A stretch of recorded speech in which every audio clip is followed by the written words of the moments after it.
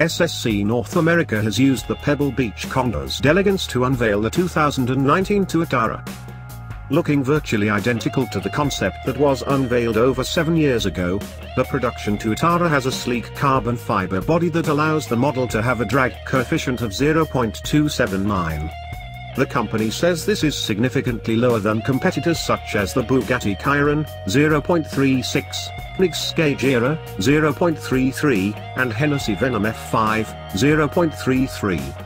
Overall, the car measures 174.4 inches long, 78.4 inches wide and 43 inches tall with a wheelbase that spans 105.2 inches.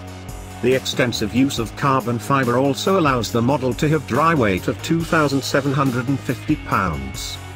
SSC North America hasn't released detailed specifications, but the company confirmed the Tuatara will be powered by a twin-turbo 5.9-litre V8 engine which features an 8,800 revolutions per minute redline and an 8.8:1 compression ratio.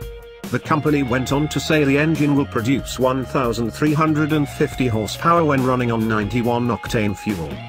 The engine can also run on E85 and this will allow the mid-mounted behemoth to produce an astounding 1,750 horsepower. The engine will be connected to a 7-speed computerized manual transmission which features a robotic shift system.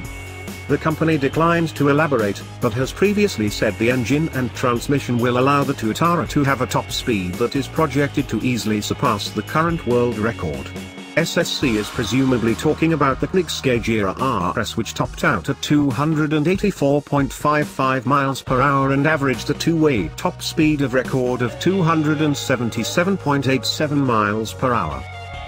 There's no word on production numbers or pricing, but additional information will likely be announced closer to the car's launch.